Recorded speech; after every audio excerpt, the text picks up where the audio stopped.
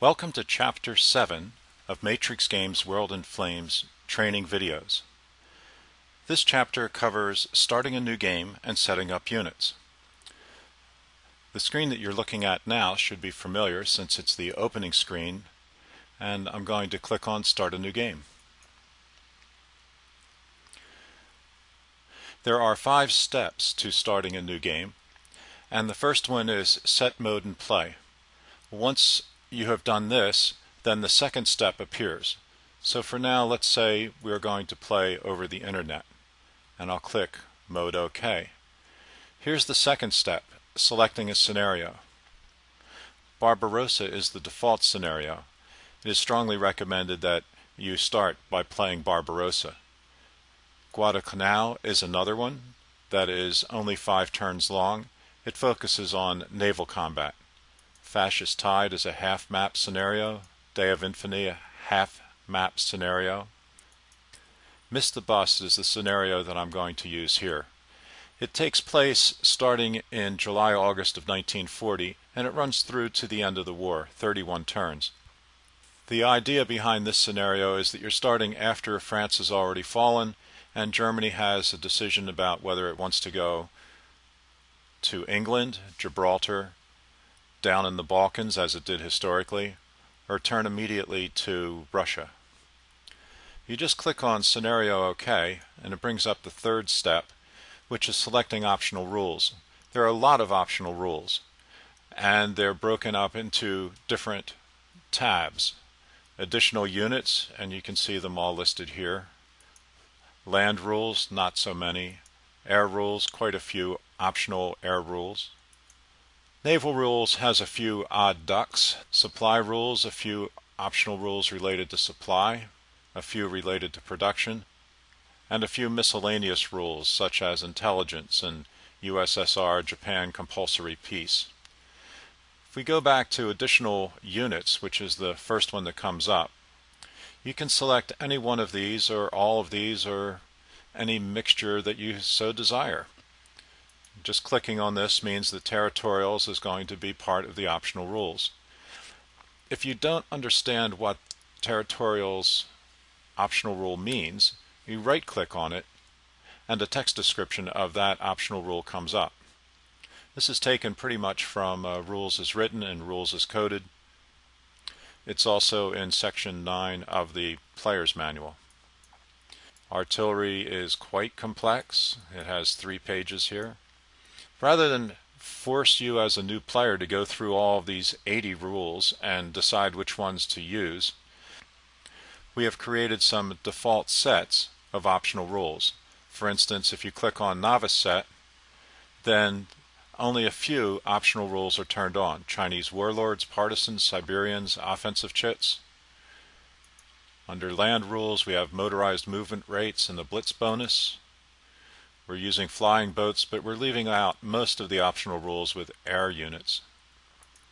We're leaving out all of the optional naval units and supply rules. We are enabling saving oil resources and build points, and off-city reinforcements in the additional Chinese cities. So that's all the optional rules that are part of the novice set. If you go to the standard set, which is what most players who are experienced with World in Flames would use, more optional rules are turned on. For instance, we're now using divisions and ski units. We're using combat engineers and pilots and carrier planes. We aren't using cruisers and flames, and we're not using convoys and flames. Both of these add quite a few units to the units in the game. And the advanced set is for people who want to turn on pretty much everything. What optional rules are in each of these sets were decided by various experienced players. And you can feel free to modify them if you want. I would advise that if you have a personal set that you want, then you should save it down here using this button. You could, for instance, take the advanced set and say turn off cruisers and flames. Click on Save as Personal Set.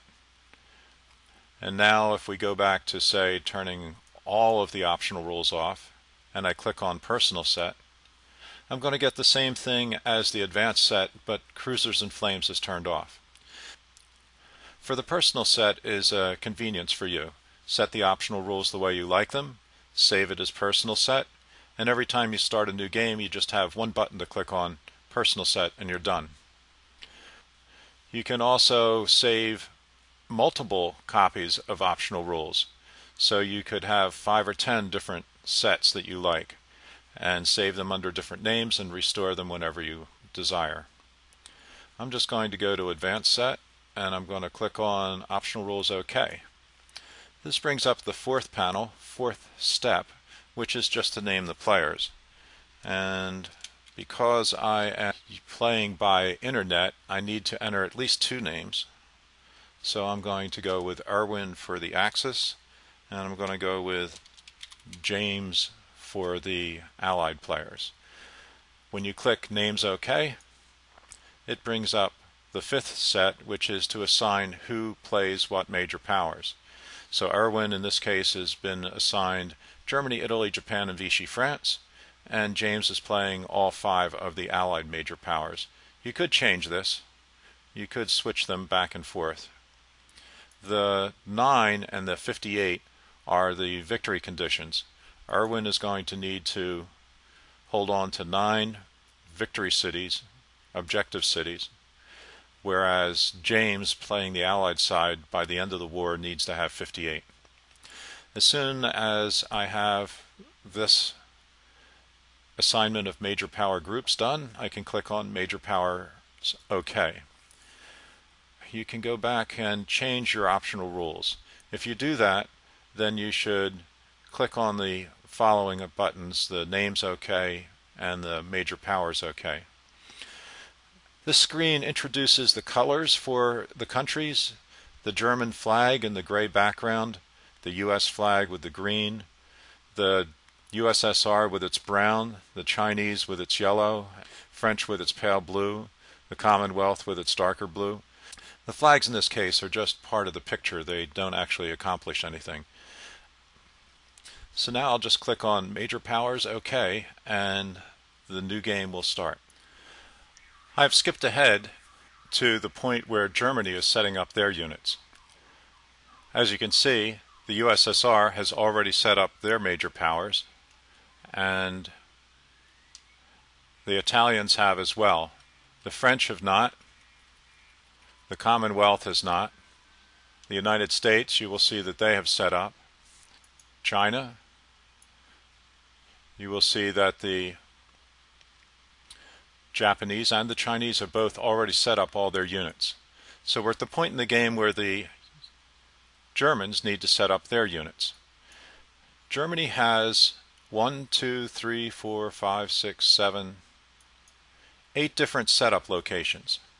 And the units that go in each of these setup locations are quite distinct. The ones that can set up here in Poland and East Prussia are these 5 land units. There are no air units, and there's also no naval units. If you go to the second setup location, Germany and Austria, then there are 5 air units that can set up anywhere within Germany and Austria. And there are a lot of land units, including 3 forts, some oil points, 4 oil points, several garrison units, a paratrooper, and some decent infantry like this 8-3 elite unit and a 6-4 elite unit. In Norway and Denmark, they have just 1 air unit, a naval air unit, a mountain unit, and a garrison. There are again no naval. In Belgium, the Netherlands, and occupied France, not Vichy France, they have a lot of occupying forces. And in fact, what we have here are the units that just defeated France, that just occupied Paris. So there are 3 headquarters units, including an armor.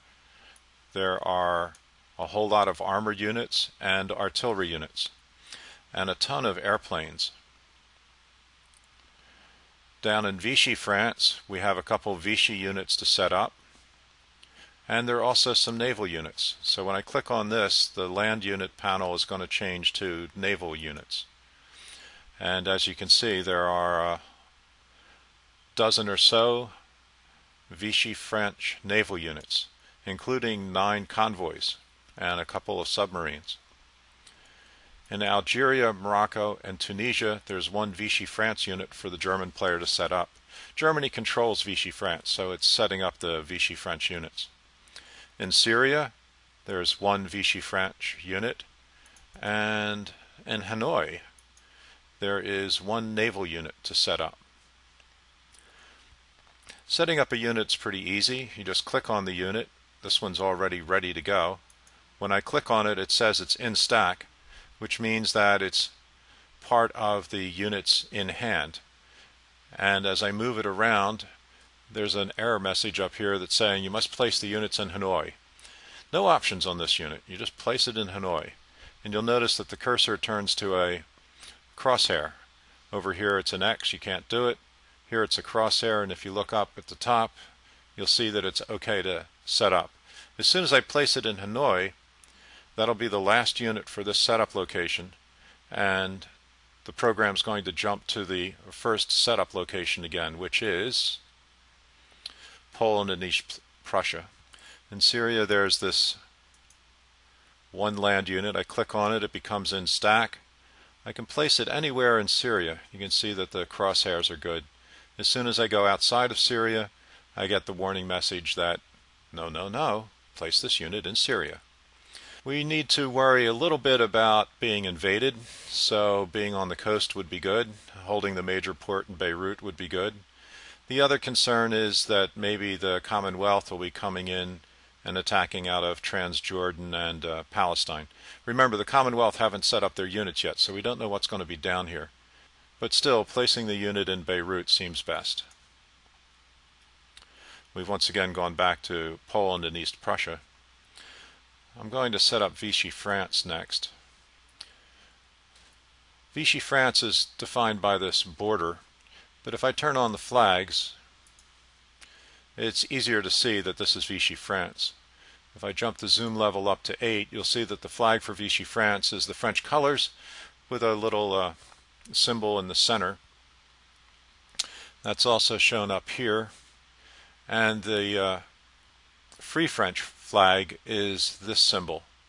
And though it might be tempting to control Vichy, put a unit in the capital to make sure you don't lose it, in reality the Germans occupy all the rest of occupied France, so the only real threat here is going to be in from the coast. So we're going to put the better unit, the 6-3, in Marseille, and we're going to put the weaker non-elite unit in Toulon. It has double the strength there, so this is essentially a 6-3 on defense, and this is a 6-3 all the time. They're going to both be in a ports, major ports. For the Vichy French units, I'm just going to select a whole bunch of these and place them in Marseille, and I'll do the same here.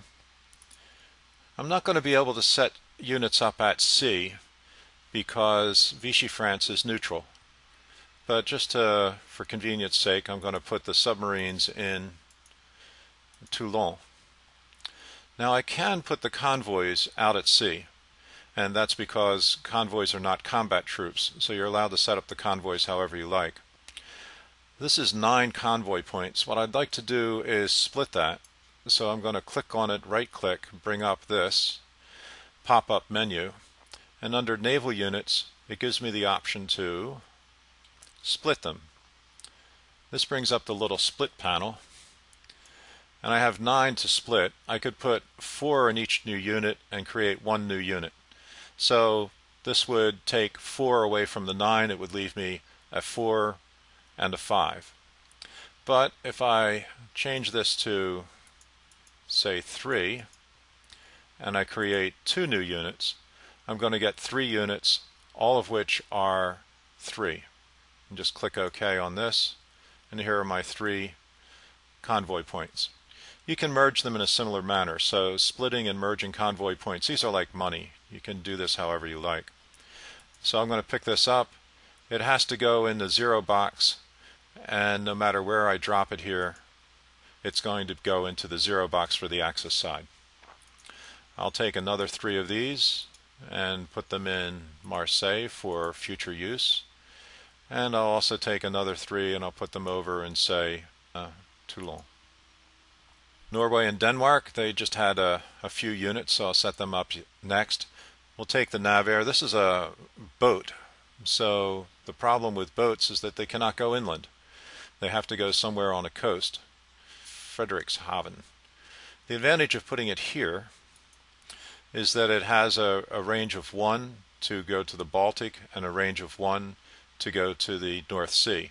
Problem is that it's then out of supply because it's too far, 1, 2, 3, 4, 5 from Copenhagen. So let's pick it up and drop it here. Now it can reach supply in Copenhagen. In fact, it's within 4 of Kiel, so it can reach supply from Kiel. It's a little bit farther. I'm going to try to find a better hex for this. Now it's within 2 of reaching the Baltic and within 2 of reaching the North Sea. So that's not a bad place. I am worried about losing Oslo, so I'm going to put a garrison unit there. And I'm also worried about losing this resource point. Molybdenum. That's just for your edification. And we'll put this unit on the coast.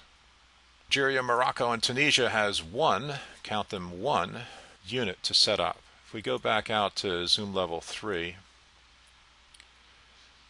here's my choice. I can place it in Rabat or down here in Casablanca.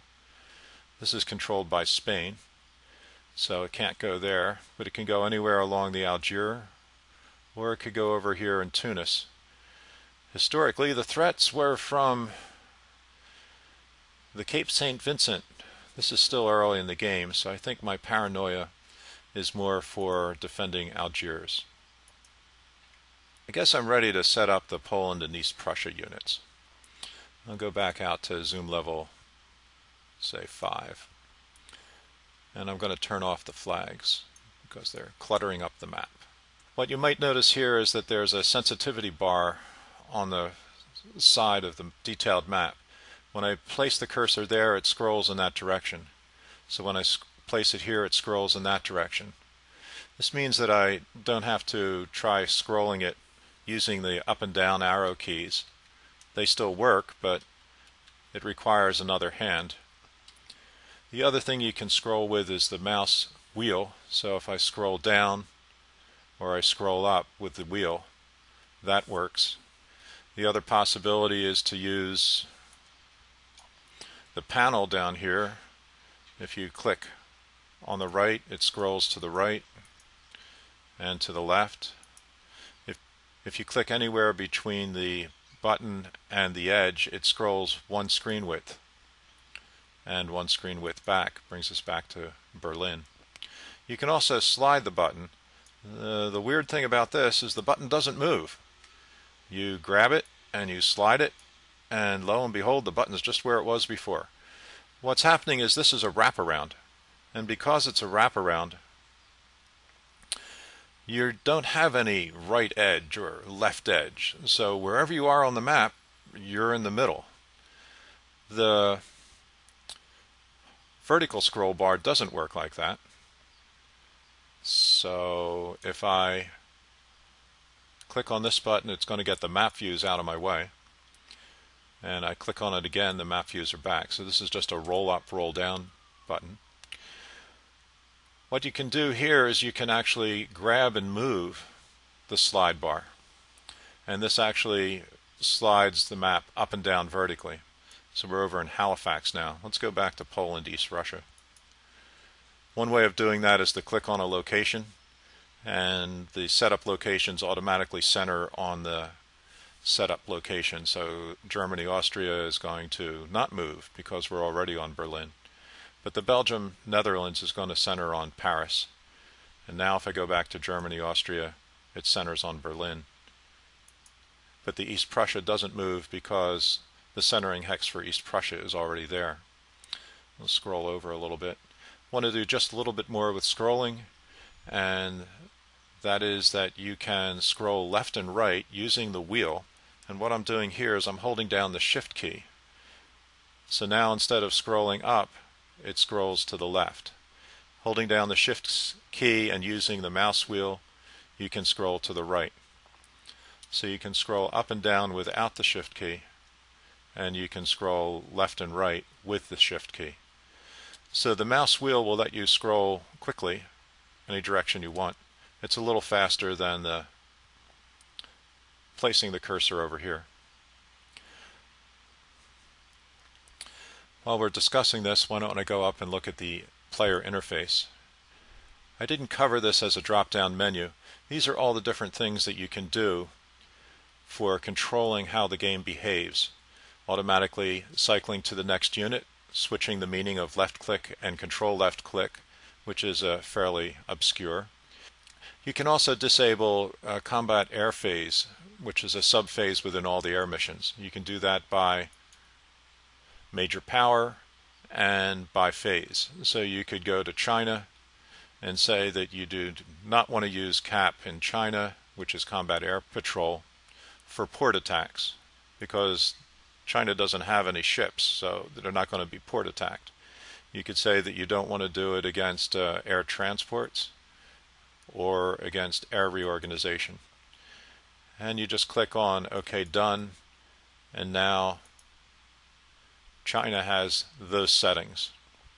In general, the default is for CAP to be used in all places, but you can control it with this menu. Likewise, you can disable entire phases. So again, China doesn't do port attacks. They don't go out to sea, so they're not going to be doing naval air. And it's doubtful that they're going to do emergency headquarters supply. So you have some control over the game sequence of play. The default is all the subphases and phases are done, but if you find some of those tedious to click through, then you can control it here.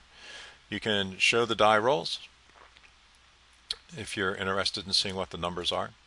You can automatically save the game after every phase. You can confirm end of phases, and so on. The one that I was doing was auto scroll sensitivity. If you set this to 0, the little panel here on the side will disappear. It'll give you more of the map visible. And if you set it to high, then it's very sensitive and will start scrolling as soon as the cursor gets there. I like the sensitivity to be around 2. Here's also the ability to turn on and off the historical videos, the sound, a blinking end of phase button, and so on. Getting back to setting up the German units in Poland and East Prussia. The objective here is to position these units so that you can attack Russia later. There's a pretty long border here. I'll turn the flags on so you can see the border. There's East Prussia and there's Poland.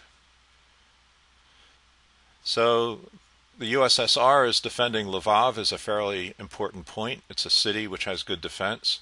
They're defending Brest-Litovsk with an actual unit. They have some units out in the swamps for emergency deployment.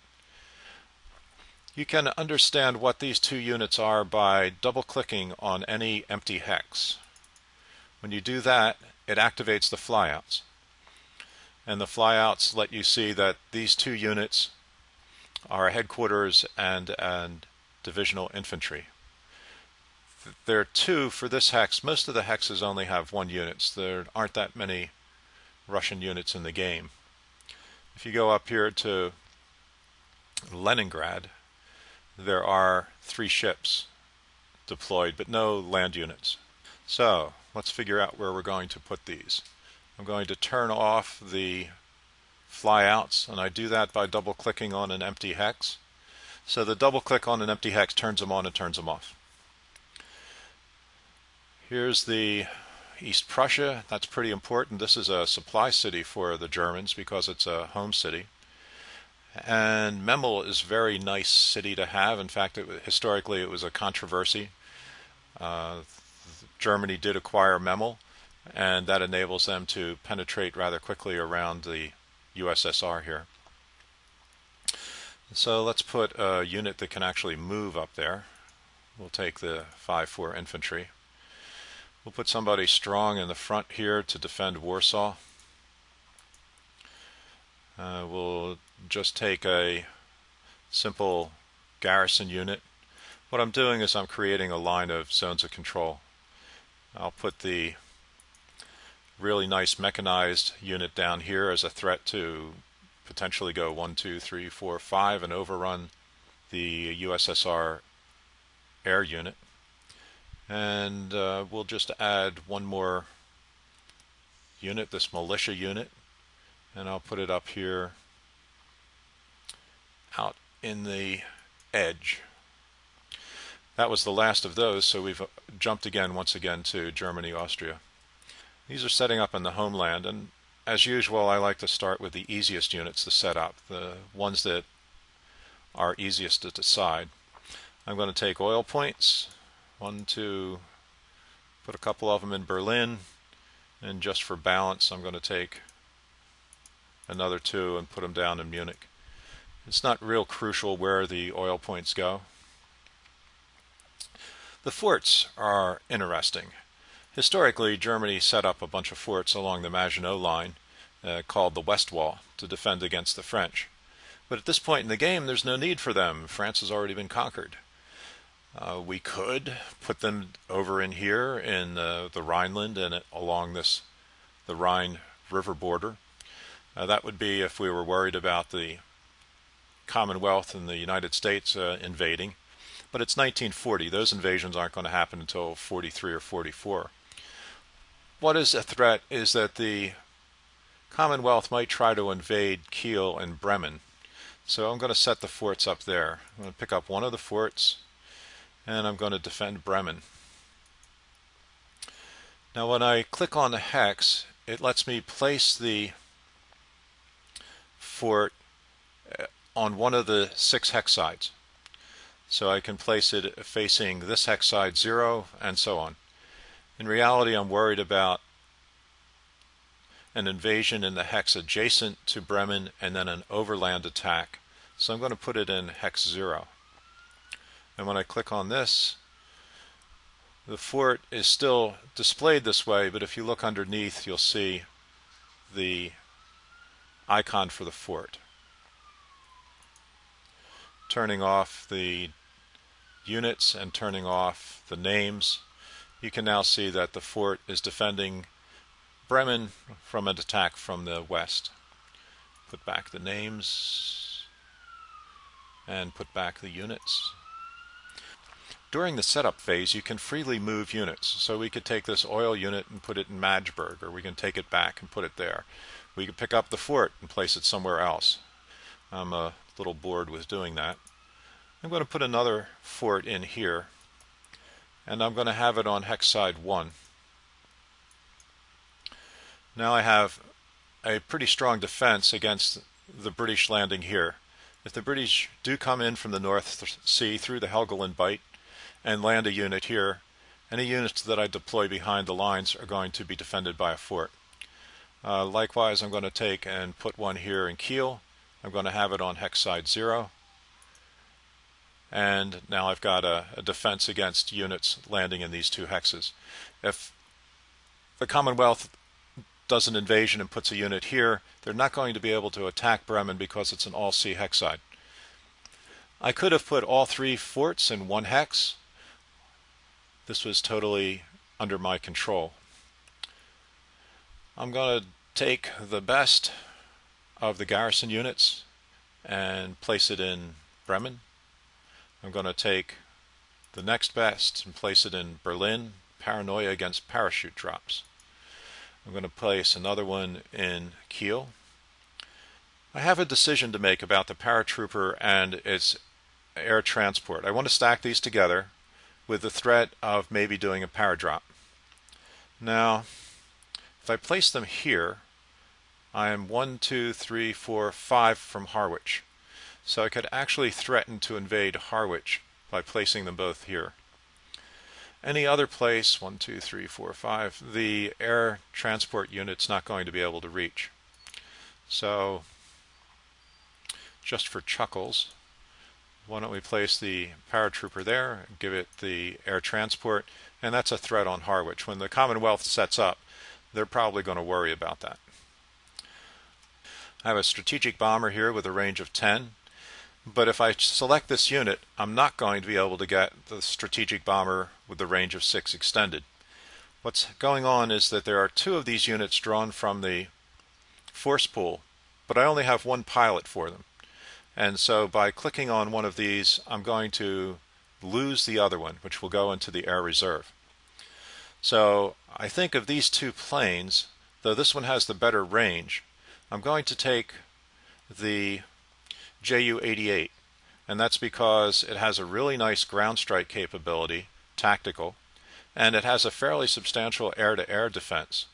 And the range of 6 is probably enough for me to reach things that I want to bomb. Now, as soon as I clicked on it, it says that's the last slot for the L3s. Selecting this, the others move to the air reserve. So I say fine, and now it's ready. I'll put it in Essen for now. I'll probably rebase it farther west, and that would enable me to, if I got it down in Belgium somewhere, I could start threatening factories in Sheffield and Manchester and Birmingham and Coventry and so on. Make the Commonwealth deploy their defensive fighters over a wider range of territory. Got a couple militia units here that aren't very good. I'm going to deploy one of these in this fort, and my idea here is I have a little defensive line. But most of these units, what I'm going to want to do with them, because they're so weak, is I'm going to want to move them into the Netherlands and Belgium for a garrison and prevent partisans from arriving. So I'll put one of them here, and in a future turn I'm going to move it. But the others, I'm going to put them over here. Now I can't deploy them inside of Poland, so if I take this 8-3, I'm told no, you can't go there, it has to be in Germany. But what I can do is I can place it right on the border and place another one right on the edge, and I can run these units into Poland at my first opportunity. I'll take a couple of these 6-4s, put them down here, and I'll take the 4-4. Because I've deployed all of the land units, I now get to look at the naval units. I could have gone to the naval units first by clicking on a button. Now, Germany has a fairly nice navy, but the problem is the Commonwealth has a much better one. So for now, I'm just going to place them all in Stettin. Click on these units, place them in Stettin. I can control what units are visible by clicking on these buttons. So if I click on subs, all the other units are temporarily removed, and it filters down to just the subs. The submarines are a real threat to the Commonwealth supply line, so I'm going to put them in Kiel with the idea of moving them out and attacking with them. I've got a transport here. I think what I'll do is I'll take the transport, put it in Kiel, and I'm going to bring this 4-4 back too. It gives a very minor threat of picking up the 4-4 with the transport. Here I'll use the flyouts, double click. So what I'm threatening is to take the transport, put the 4-4 on it, and use it for an invasion somewhere. Let's pick up the CX. These are the auxiliary cruisers. They are extremely fast. You can see that they all have 6, some of them have 7s and 8s. So these can go out and do attacks on the convoys as well. I can't put them in Bremen because Bremen's a minor port, and I've got too many ships in this stack that I just picked up. I've got 1, 2, 3, 4, 5, 6 of them. So I'll put them in Hamburg. And I'll take the couple light cruisers I've got left, put them with the other light cruisers. So if I want to see what these 13 units are, double click, brings them up. That's the first 9. When I click down here, it shows me the other 4. The flyouts will show a maximum of 9 units at a time. And double click gets rid of those. I'm going to take the convoys, put them out in the Baltic. Now 11 is way too many. So what I can do is split these. I want to leave 3 convoys here for bringing in the resources from Sweden. There's also a resource from Norway and one from Finland. So I'm going to take 5. That's fine. These are in sentry mode, which is what the symbol means there. So I want to turn that off. I'll right click, unselect sentry mode. I'm going to take these 6 and I'm going to place them down in Stettin as a reserve. So I've got 5 convoys out here to handle the resources coming in. There was the molybdenum from Norway, and there are these 3 resource points up here. And going out through this road, there's a resource point coming in from Petsamo. Notice that the railroad turns to a road. This is one of the very few roads on the map. So let's go back to the last 2 units that I have set up, but I actually only have 1. And the reason is I only have 1 pilot for these 2 F-2 fighters. The 2 means that it costs 2 build points. Of these 2 fighters, clearly the 4 is better range, better air-to-air. We pick up that unit. That's fine. And I'm going, now that it's ready, I'm going to select it. I'm going to place it in Magdeburg.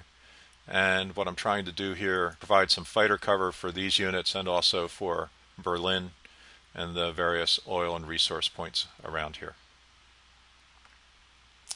So we're left with the big guys. We've got a ton of units sitting out in France from having just done that. Let's break these down using the filters. So if we look at just the fighters, we have 6 fighters. 1, 2 of them are F3s, cost 3 build points. I can choose one of these. Of the 3-4 and the 4-4, I clearly take the 4-4. I'll bring this guy down in here, and he's going to provide fighter cover for this area. Of the remaining fighters, I have 3 to select out of 5. Of the 5 2 build point fighters that are remaining, I can choose 3. And clearly the guys that are 6 air-to-air are to be preferred. As I click on these, the number changes. Now I have 1 out of 3 remaining to choose. If I control click on one of these, it goes back to its previous status, and now I can select 2. I definitely want this 6. And of the 5, this is a air-to-air of 5 and a tactical of 2, which makes it marginally better than this air-to-air of 5 tactical 1. The ranges are the same. So I'll click on this one. It tells me that you have selected the last one. Please confirm, and I do. I'm going to leave one of these fighters over here to defend Paris, but the other fighters I'm going to place over here in Strasbourg, and I'm going to place them as far to the east as possible because I want to rebase them eventually over into Poland for my attack on the USSR. We're left with more planes. Going back to the center point Paris, we're left with 4 L2s, and we choose 3 of those, and we're left with 6 L3s, and we get to choose 4 of those. Now for L2s, these are tacticals, and what we're really concerned about is the number in the lower left, which is its ability to do tactical bombing. So we want the 6, we want the 5, and we want the 5. And for the L3s, we could go for the strategic bombing, but what we really would like is more tactical because that's going to be important when we attack the USSR. So I'm going to go with the 4 and the 4. I'm just looking at this lower right number. Now I got a bunch of them which are not very attractive, so I think I'll take the 2 3s that have extended range. And now I have a bunch of air units that I can use for attacking either England or going into the USSR. This guy has a strategic bombing factor of 4, so I'm going to make as if I'm going to use him for attacking England. And I'll also take his similar plane and place that one here as well. So I have a little bit of a threat strategically. The other planes I'm going to deploy for sending to the east. I can't stack more than 3 units in a hex, air units in a hex, if it's a city. If I take 2, I can't place them in an empty hex. That's a hex without any city. But I can place them in Metz. And I'll place the other one in Metz. This guy has an extended range, so he should be able to get over to the west pretty fast. That does the air units. For the land units, why don't we just look at the headquarters? We've got a really nice armored unit. We really want him to be heading east. We've got another nice one that we want to head east. The question remains what to do with von Lieb. We could leave him over here in France to defend against possible attacks from the Commonwealth, but they're really weak at this point in time. So let's get him geared up for going over to the west as well. And now armor. We definitely want the armor heading over to the west. So I'll pick up the 3 units that can move 6, place them here, take the 2 units that can move 5. I already have too many units in this hex, so I'll just put them here and I'll dump them one at a time in those hexes. So a quick review shows us that we've got a couple of armored units. One is a headquarters and a mech, and so on. And these units are all geared up to head off. I can stack 3 in this hex because one of them's a division. So I can pick up these other divisions and fill out these hexes, maximum capacity. I've got another division I can place over there. I also have artillery units. Why don't we just filter down to the artillery? We're likely to receive some attacks on Paris. It has a factory, it has a red factory that the Germans are going to be able to use. So I'm going to use this heavy anti-aircraft unit as a defender of Paris, and at the same time it's going to be able to defend from strategic bombing attacks. But the other guys are all going to go over to the Eastern Front. So I'll place this one in Brussels. Remember that the setup here is Belgium, Netherlands, occupied France. I'm going to take these and I'm just going to put these in cities, and the idea is that I'm going to move them by rail. So we've almost got everybody deployed. I'll just dump these guys around, put a garrison unit in Brussels for permanent status there.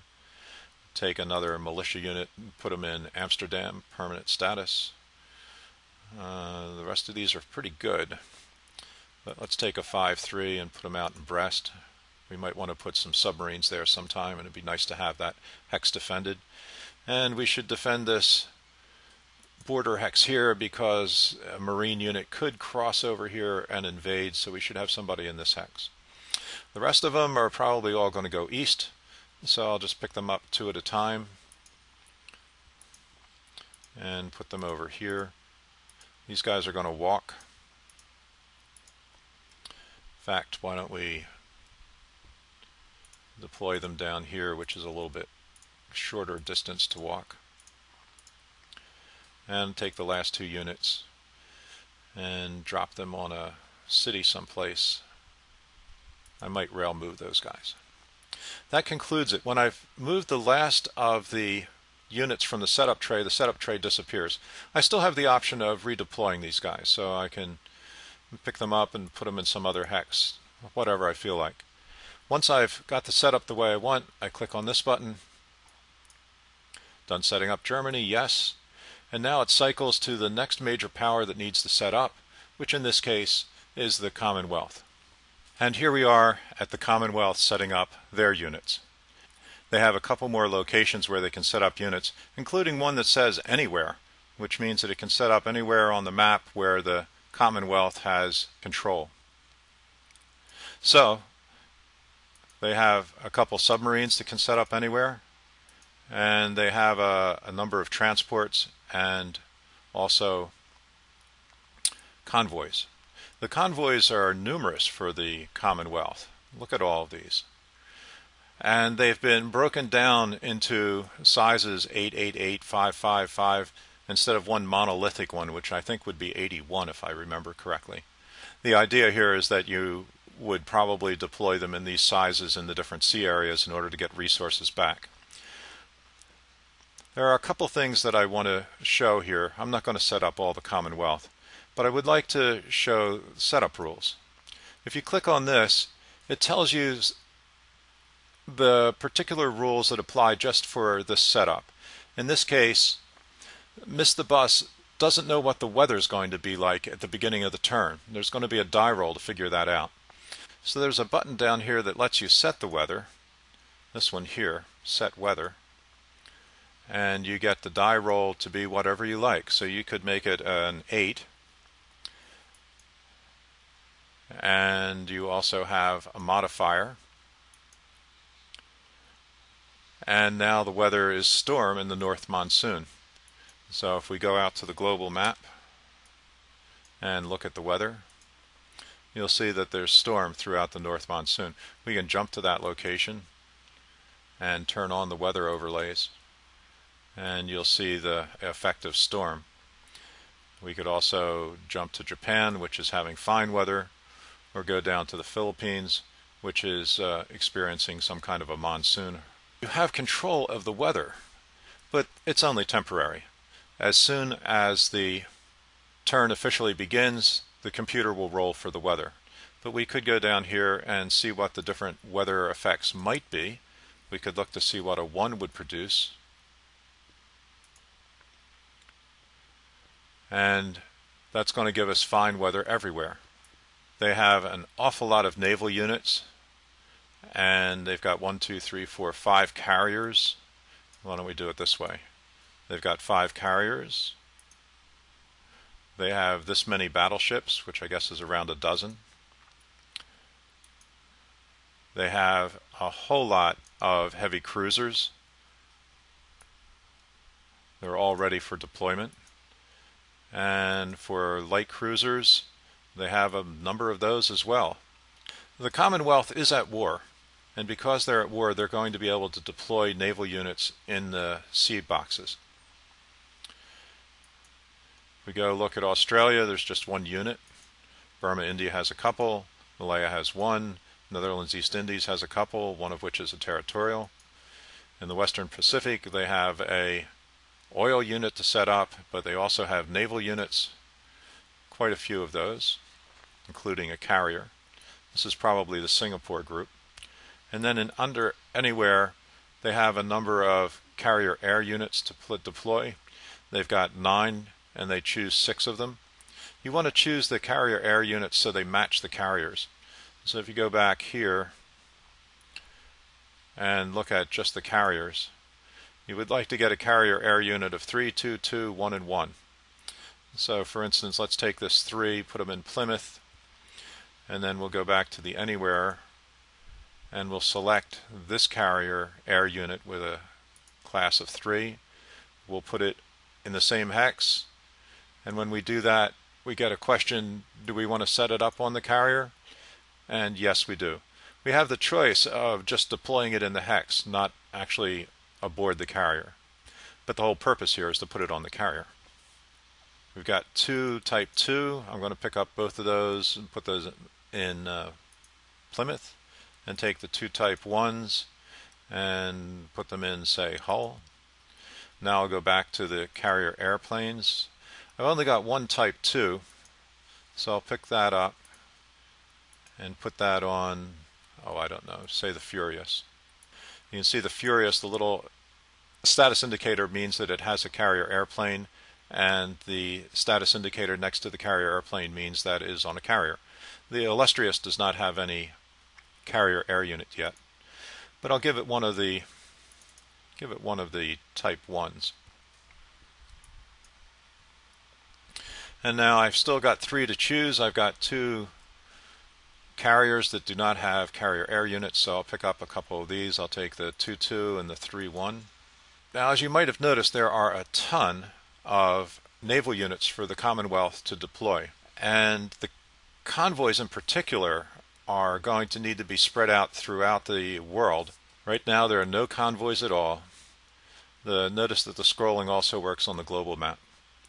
So the Commonwealth is going to need to deploy convoys throughout the world in order to bring resources from Canada, the South America, Australia, India, back into the factories that are sitting in London, Newcastle, Leeds, Manchester, Liverpool, Sheffield.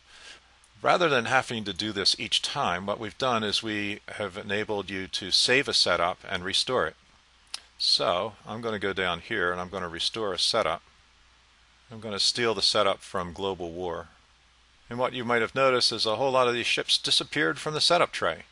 And what's happened to them is they've been deployed on the map. So when I go back to the global map now, the entire Commonwealth deployment of convoys have been set up. You can modify these at this point and save your own setup. You can use the defaults when you first start playing the game. The ships have also been redeployed. I'm going to double click, go back to the United Kingdom. I'm going to double click on a sea hex, not a land hex. Land hex double click brings up the flyouts, but a sea hex double click,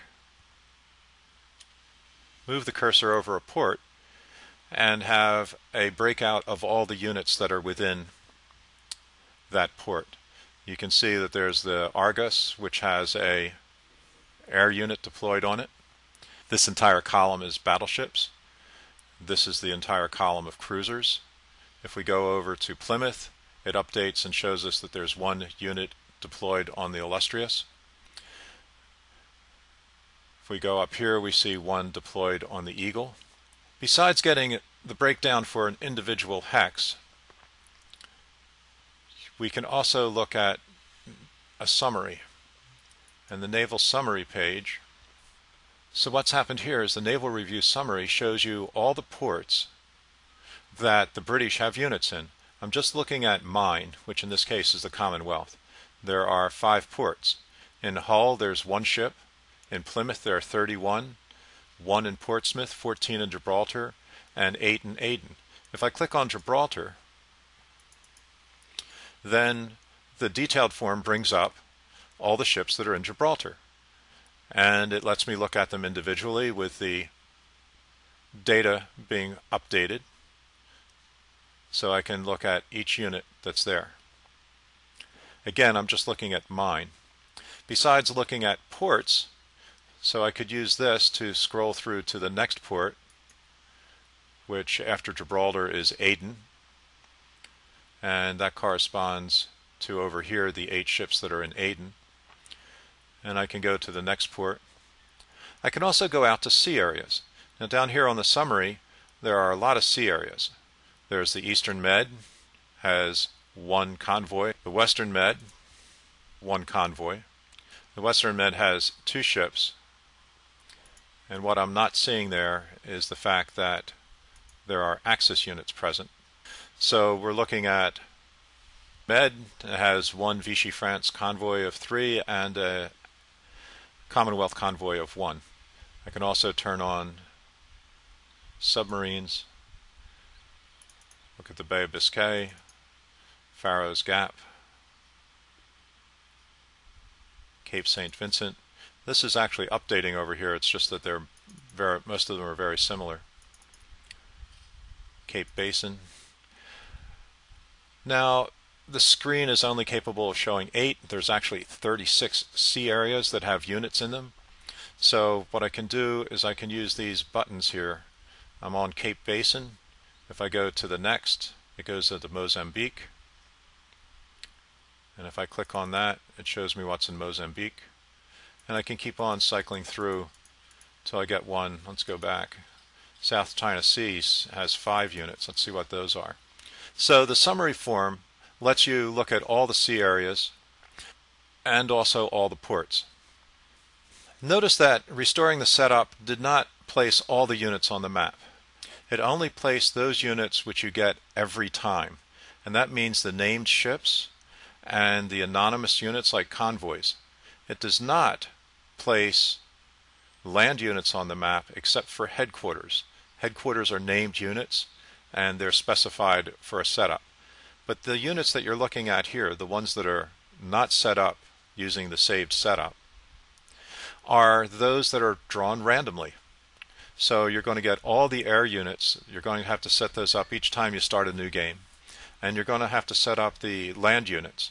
The only way to avoid that is to actually save the game, but then you have the exact same units each time.